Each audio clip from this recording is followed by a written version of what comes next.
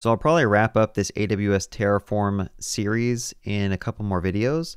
What we want to focus on right now is we need to actually get a database deployed out. I'm going to choose to use DynamoDB in this example just because I think it's easier than spinning up an RDS instance, and it's cheaper too, right? So I'm going to go ahead and just make another file called database, and then we want to spin up a Dynamo table. So let's go over here and say create a DynamoDB table with a PK and SK. Name the PK, name the SK. They are both strings. Now my head's hiding this. Let me hide this for 2 seconds. Additionally, I need the Lambda to have access to read/write to this table. Set up necessary IAM permissions for the Lambda to do this.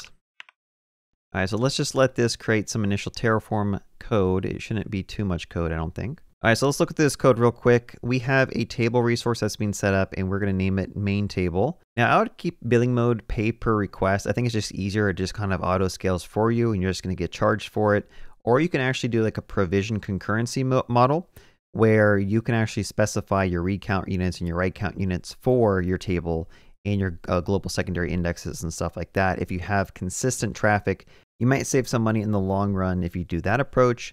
You kind of have to plug this stuff into your billing calculator and figure out what's going to work best for your project. Now, when you're creating a Dynamo table, you typically have to provide what's your hash key and what's your range key. And you have to set these attributes over here so that the DynamoDB table knows how to distribute your data across its infrastructure under the hood. If you don't know how Dynamo works, basically everything you store in the Dynamo has to at least have a hash key, and Dynamo uses that hash key to distribute your data to make it very fast to read and write your updates to your different partitions. Okay, down here we have the policy that we're setting up for the Lambda function. So we're allowing the Lambda to get an item, put an item, update, delete, query, scan. So all the CRUD methods. Honestly, scan I probably wouldn't even allow. Using scan is just a sign that you're not doing something correctly. So I'm just going to get rid of scan to make it more secure, make sure that our developers are writing proper code. Doing a scan over a Dynamo table with millions of records is just going to destroy your bill. All right, and then we have the Lambda set up, and then we need to attach this policy to the Lambda role. Now, I will say that I don't think this is properly hooked up. Typically, with this being white, it's a sign that like this is not properly provisioned. So I'm going to go ahead and say, be sure to double check permissions with the Lambdas defined in this API file. So it'll probably end up like refactoring this a little bit to use the proper role. All right, so now it's refactoring this to actually use my Lambda function module. So it's going to attach this policy to this module, and we should have access to read and write the Dynamo at this point. All right, so now we want to update the API to actually read and write from Dynamo. So I'm going to actually change these endpoints. I'll say API nodes, and that could be a GET request to get all the nodes in our system, and then we'll do a PUT request if you want to update these. So instead of these endpoints returning hello world, what I want to do is I want to refactor this to use the AWS v3 SDK to bring in a DynamoDB client so that my GET and PUT requests can store a record into a PK of nodes, SK of nodes. So as you can see, this brought in two libraries. We have the AWS SDK client DynamoDB and then also the lib DynamoDB. So let's go over here. This is the first library that we need to make sure we install. So I'm going to click on the install over here, and then I will just run it right here. Let's make sure we do it from the API directory. I'm going to run this one. And then we're also going to bring in the lib DynamoDB. I will say that if you're not familiar with AWS SDK, there's version 3, which everything is kind of broken out into its own NPM package. And so if you're like installing a global AWS SDK, you're probably using version 2, which I would not recommend using. I think it's deprecated. So assuming this is correct, this will set up a DynamoDB document client, which is like a helper that wraps the DynamoDB client. And then down here we have a table name, which we're going to have to probably get from a Terraform output and pass it in if you want this to be more accurate. We're going to assume that we have like a const table name is going to come from DynamoDB table name. And then we can use that over here. And then we could probably use it over here. Okay, so now we're going to try to grab this environment variable. So let's make sure that in the API TF, we should be able to say environment And then we should be able to specify this right here. And then we want to grab the table name that we've created in Dynamo. So, and then we can go over here and we can say DynamoDB table name. We could say this dot main table dot name. Here we go. So that's how we can grab the name from that Terraform resource over here and then use it in the environment variable that's going to be passed to the Lambda function. And so when this thing is running, it should have access to this thing. And it's not a build variable, it's a runtime variable, so we don't need to update this or anything because we're not like using it when we build up our application. And yeah, let's just kind of read through the DynamoDB code real quick. So when I do a GET request to this API nodes, it's going to do a GET request for nodes. Okay, so it's just basically getting one record from DynamoDB, and then that should do the request. So you have to do a .client.send with your command, and then you get a response back, and you can send back the item to the actual user. Over here, we're doing a put request.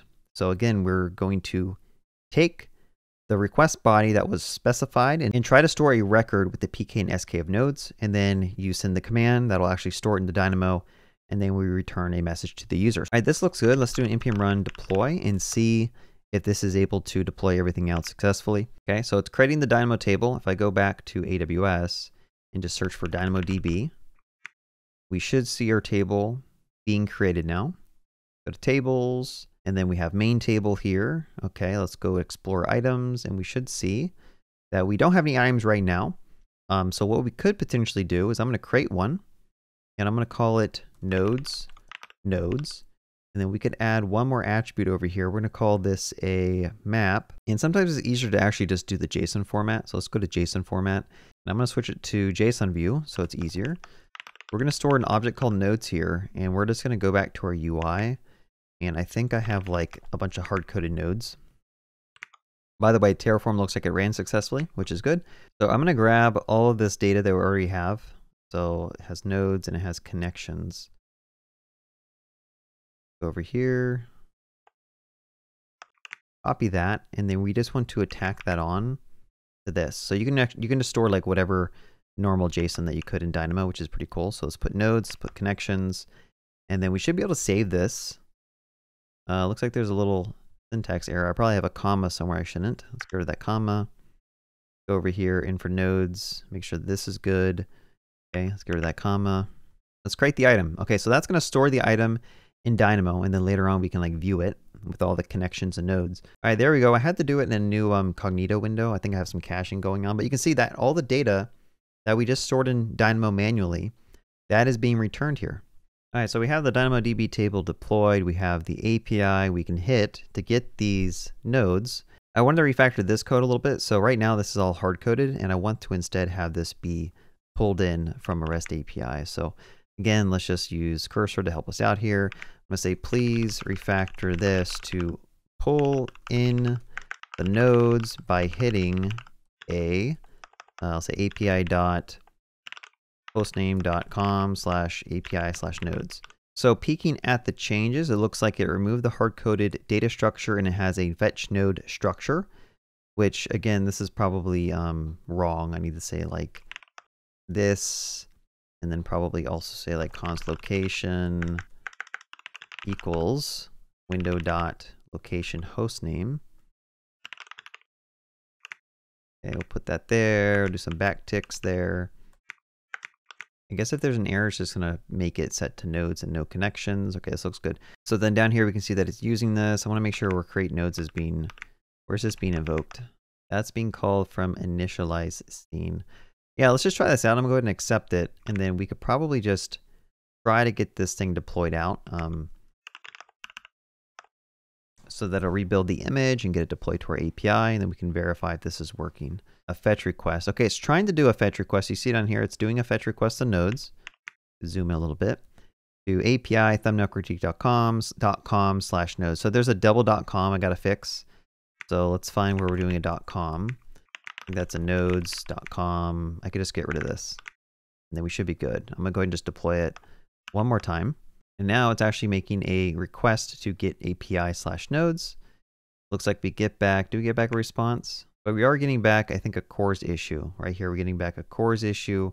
So I think in our Express app, we probably need to go and allow our domain. I think we can just install cores. And then we can just go ahead and say const cores is equal to require cores. We should be able to say app.use cores, and that'll just basically give us star access. And then we can deploy this again. Okay, that's been deployed out. Okay, this one actually did not fail. So if you go over here, it looks like we got back a response. We got back all of our connections in our nodes, which is pretty nice. But I think the issue is that the application is trying to load this data, even though the data is not like ready yet. So we'll have to do a little bit of debugging there. So I refactored the code a little bit to make it wait for all the nodes to be fully loaded before it like runs its random update camera logic and stuff. There is a little bug where like I don't have a locally running API right now. So technically I could get this to just hit my deployed environment, so we can have at least some way to test locally against the deployed environment. Eventually, I would like to come through here and actually allow this thing to run locally. You can't run this locally very easily right now because A, it's depending on DynamoDB. And so like we'd want to run DynamoDB locally so that it's faster when we're doing local development. We're not coupled to needing an AWS environment to even make progress. And then secondly, we have this whole serverless express thing. So we can't even like run this locally. We'd have to actually extract away the express service and have a different file to spin it up. But I'm not going to dive into that in this video. I think I just wanted to focus on getting the DynamoDB table set up and then adding the endpoints where we can actually hit it to verify it's working. I'm going to do one last deploy and then I'm going to test it on the deployed environment since it doesn't take too long to do. And there we go. It loaded in all the nodes. I'm getting a bunch of like errors still, but at the very least, you see that it's loading up my nodes and I can like traverse them now. Showing up in the application. This is all coming from DynamoDB. Okay, all this data comes from the API. There are some bugs still with the application. As you see, every time I try to like dive into another node, it throws an error. So I'll have to go and like figure out how to run this locally so I can fix that. But overall, I mean, I think we're making some good progress. This is what we just added in right now. We added in a DynamoDB table. And I probably should have added this earlier on in the diagramming so we were kind of like on the same page. But this is going to read and write from DynamoDB, whatever data that you want. And yeah, that's kind of what we did in this video. Hope you guys enjoyed. Have a good day and happy coding.